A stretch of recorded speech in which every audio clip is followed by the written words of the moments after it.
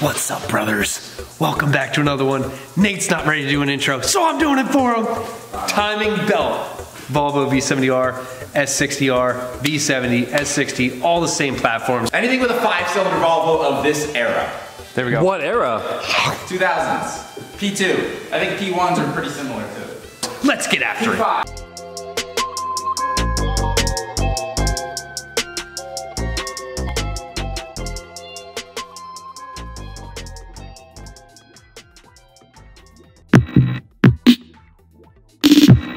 Step, bring your car in, get it situated. We're using a lift, makes everything much easier. You could do it on the ground, you do have to pull the wheel to get to some parts, but we're gonna do it on a lift because we have access to it. All right, next step. We wanna get all of the kind of stuff in the way, out of the way for the timing belt. So I'm just gonna pull it out of the way. We will need this because this is the timing marks. And you zoom in on those. That's one, that's another timing mark. So you will need this before you're done. Next, we want to take this off. You could take, there's a nut down here and a bolt, or you could just do the 4 bolts. There's 2 on each side, 14s, and then the one that goes through here. It's like 14 and 16. I'm going to use this very nice Milwaukee. This thing is the tits, if you didn't know. I don't know a part number, but somebody will link it in the description. It'll take off caliper bolts. It's got like 220 foot-pounds. Get one. That's more than this car. Be quiet. No, it's not. That has not been confirmed yet. I don't know. This, put that out of the way. Next step, we want to get these 2 out of the way so we can access the timing belt. And this unclips from there. And then make sure your cap is on. Mine looks like it's leaking, so that will be getting replaced someday soon. I probably should have got one. Don't need to do that yet. I'm gonna get a sponge. Take this overflow off. These little things, you need a special tool to re-crimp them. I don't have it. And we have a wall of hose clamps, so we're not gonna reuse this one. So we'll put a regular one back on it. You wanna plug this so it doesn't leak anything. All right, here's the plug that I'm gonna go with. Stick it on there so nothing leaks. So for stuff like this, it's temporary. I just stick a bolt in it. That way it won't leak. This is the level sensor. This leaf. This plug right here, so we want to unplug that so we'll get more room. Unplug that. And this can go underneath of here and get this.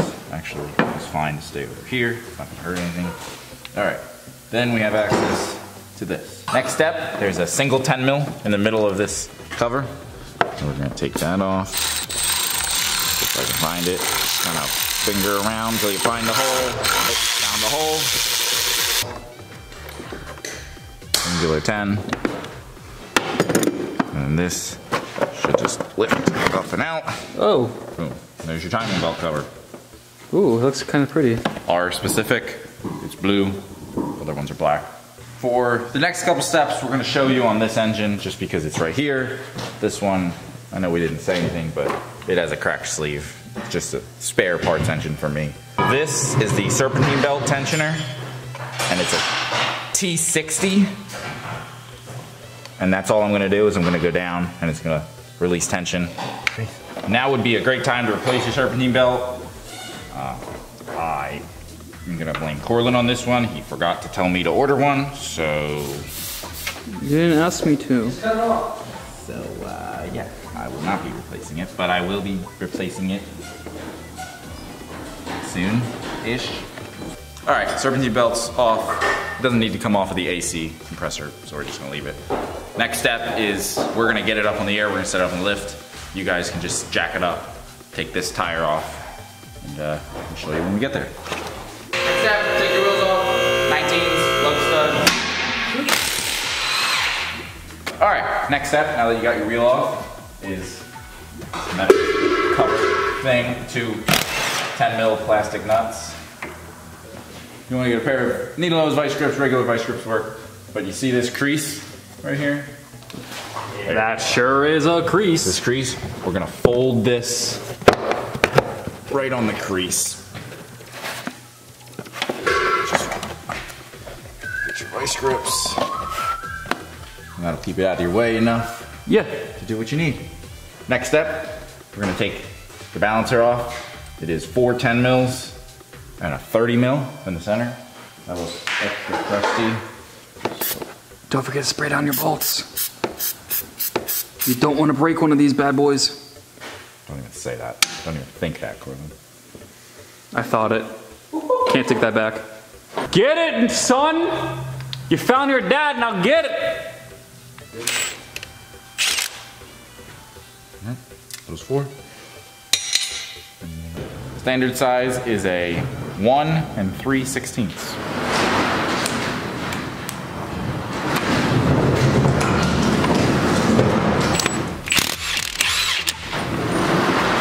Hammer time!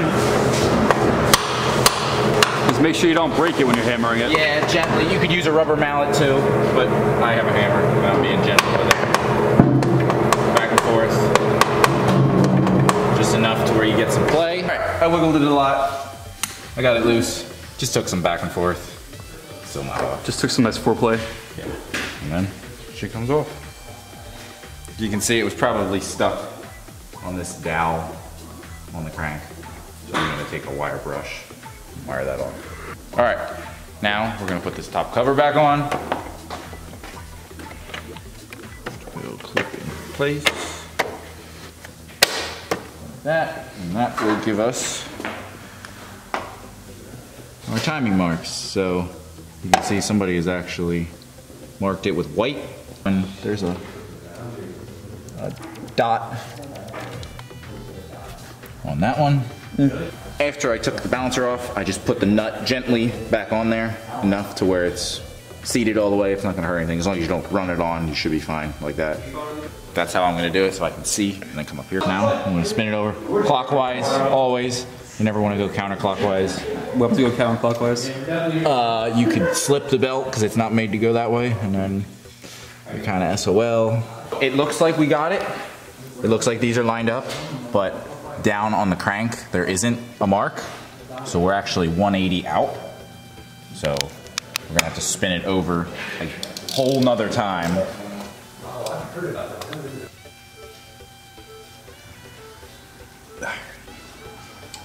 That looks good to me. Let's go over to our demonstrator engine and we'll show you what I'm looking for on the bottom. We'll just imagine, because we can't film this, but whatever. There's 2 little notches on 2 of these teeth, and then there's a groove on the outside of the teeth. You want to go in between these teeth right here. So now that that's all lined up, you can safely take your belt off. There's a couple ways you could take a tensioner off. The way I'm gonna do it is, see this is something, I couldn't even tell you what it actually does, but it'll release slack on the tensioner. So you can get 2 hands in there, pull it over sideways. We got it off, and then the belt slips off. I'm gonna go down and take it off.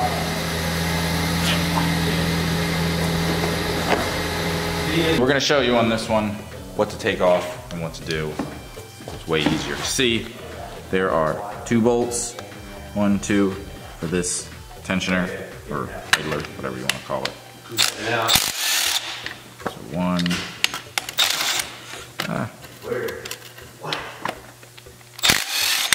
2, and that comes off like that. Again, we're going to be doing it on that engine, but this is just demonstrative. And then this one, just a singular one in the center. The whole thing comes off. Then, next step, highly recommended to change your water pump while you're in there. we didn't talk about this, but I got a whole kit from FCP Euro. It was everything: coolant, water pump, tensioner, bolts, timing belt. Not that expensive. It's all the best stuff. So there are 7, sorry I had to count. There are 7 10 mils around the side of the water pump. The water pump might be a little sticky to come out. I'm just gonna give it a little tap with a hammer. We're replacing it anyway, so. I took all the bolts out for the water pump, and I didn't pull a radiator hose or drain anything ahead of time because I knew that I could just put a bucket underneath and catch most of it. So it's under there, caught the coolant, and then pop the water pump out. Just like that. Boom. Boom! Nice water Looks pump. familiar. It's like that model over there is the exact same engine you have. Yeah, almost. Yeah. And this one doesn't feel bad, but while you're in there, you might as well replace it. So this is a genuine Volvo water pump. It's made by a company called Aisin. I went directly to Aisin and bought the water pump because it's cheaper from them than it is from actually Volvo. And you can see all they do is they grind off the Volvo. You see that? They literally the exact same water pump, same part number on it, same little dial thing, whatever that means. It's just they grind off the Volvo. So I thought that was funny. So dumb. Yeah, I think it's pretty dumb actually. It's hilarious, but dumb at the same time. All right, so now we've taken everything off of this engine. Show you, these are the old ones, crusty. They don't really feel bad, but I had no history on when the timing belt was done last. So for the next upgrades we're doing, I wanted to have a fresh timing belt. Basically stage 0 the car before I make any real power. One thing to note, make sure that there are different styles for different like serial numbers of engines. I called the dealer and got my serial number off the VIN, and they were able to tell me what I needed. Make sure this, so this spins. You see, I can't do it on this one, but this one, this spins, moves around. It's easy to do it with an Allen key or just your hands. Make sure that the new one and the old one, you line them up, because different years will go in different spots. I just line it up with the new one, line it up with the old one, the new one. We got the new one, brand new gasket. Some gaskets will be sticky on one side, so you can stick it to this and then put it on. It has dowels in the engine, so I'm going to stick it on the engine first and then put the water pump over it. Stuck the gasket on there.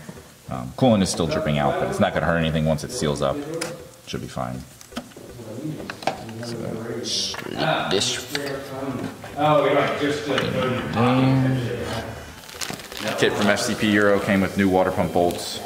I'm going to look up the torque spec for them, but if they gave them to me, I'm going to use them because they should be replaced. They already came with Loctite on them, or maybe that's just thread sealer. Not sure, but. Alright. Timing belt tensioner. When you put it in, it sits in between these two little grooves. And then you tighten the bolt down. That's just, keep it lined. You don't want to put it in there like this or like upside down. It goes in like that. And if you have an older engine, I think it mounts a little bit differently, so make sure you check that before you don't do it this way if it's wrong. But okay, comparison. New belt, old belt. You can see when I bend it, the new one doesn't crack at all. The old one is cracking. This one probably had some life left in it. But normally the belts aren't the first thing to go. It's the tensioners that the bearings wear out and they go. They all felt good. Again, it probably didn't need it. Probably would have been good for another 20,000 miles. But next step, before you put the belt on, make sure nothing moved, because while you were doing the water pump tension or whatever, you could have bumped it. Make sure nothing moved. Saves you a lot of hassle later, and an engine, possibly. So that looks good, that looks good. So we've got it seated on the crank down here. I don't know if Ari's gonna show that. Can you see that? I'm kind of just holding it. Kinda. Let me come down here with you. So it's gotta go under this little thing and around the back side of this. And once we get it seated up in there, it doesn't really need to sit on the teeth, but just so it's up in there, then you can come back up top. So that is the routing. It goes around the crank, around the tensioner. This is the water pump, exhaust camshaft, intake cam, and outlet pulley. So it looks like kind of a middle finger, maybe. So same way I took it off, we're gonna pull on that. I think it's something for heat. It expands and contracts with heat. I don't know, but it helps you relieve tension so you can get the belt on and off. So we're gonna pull it over with my finger. All right, so we took this cover off because we know it's lined up and it's not moving. So it makes it way easier to get the belt on. You wanna make sure that this intake side where the belt runs is as tight as you can get it because there's no tensioner here, it's only an idler. So if you have a bunch of slack here, you either won't get the belt on or it'll be off a tooth, and when it spins it over, catastrophe. Now we are gonna get some vice grips, and you don't wanna pinch the belt too hard. It's just to hold the belt there so it doesn't move on you. What just happened? We It was wild. done did it. How?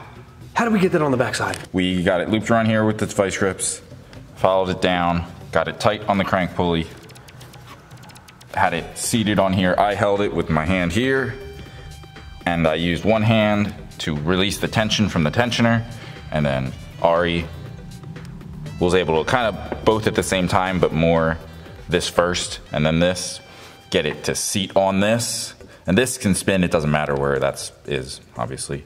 And then you just kind of push them both on at the same time. Now, we are going to, everything's on, everything's tight.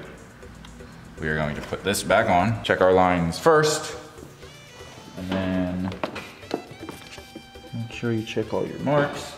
Looks good. We're gonna spin it over.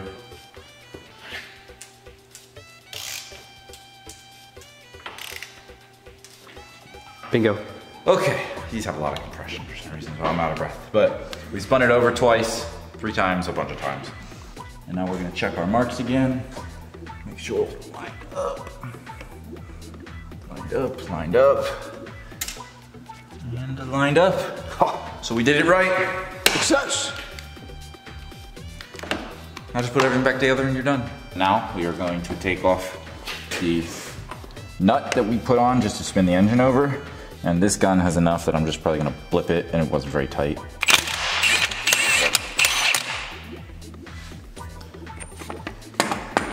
So if you're worried about it spinning or something, you could put the bolts in here and do the screwdriver or a pry bar, hold that, and then take it off that way. But this was not on very tight, it was just by hand. Now, we have the balancer we're gonna put on. Came from that engine, but it looked better than mine, so we're gonna use it. And there's one dowel that sticks out. Dowel is right there. So just make sure you line the dowel up with the hole. Put your nut on.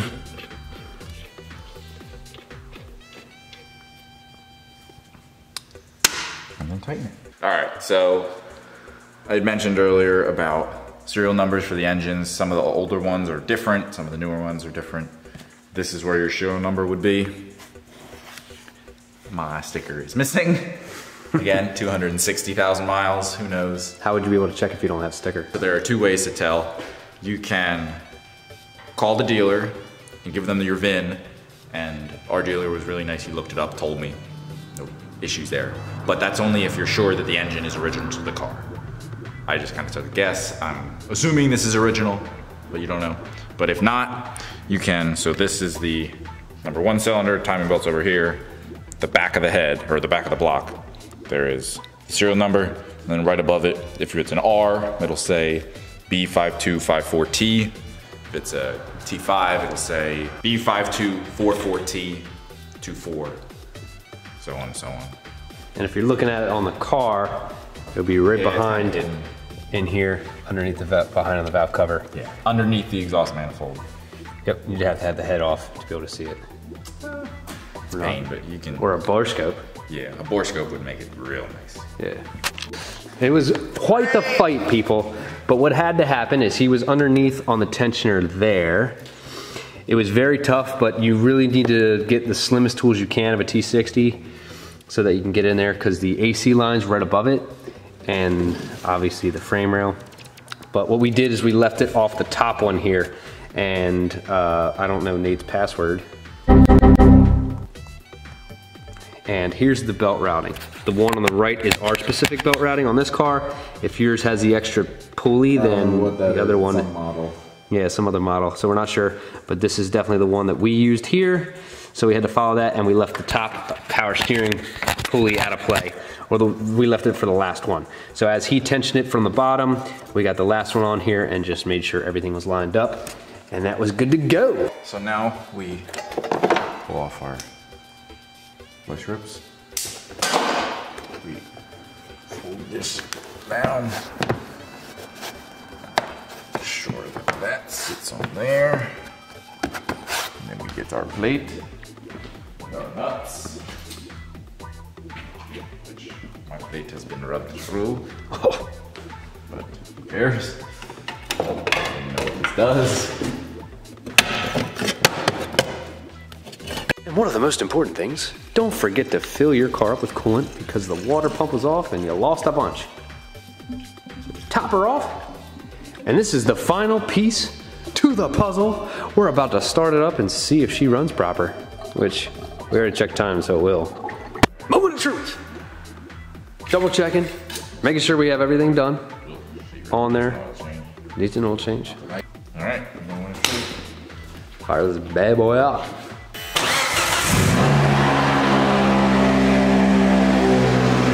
Wait, what happened?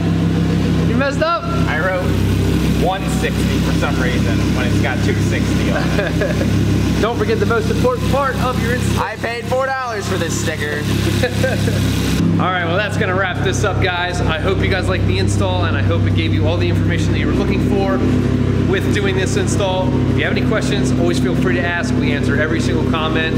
And don't forget to like the video, that helps us out a lot. And subscribe to the channel. If you wanted to see some more maintenance, the front mount's coming next. Stay tuned, and we will see you on the next one.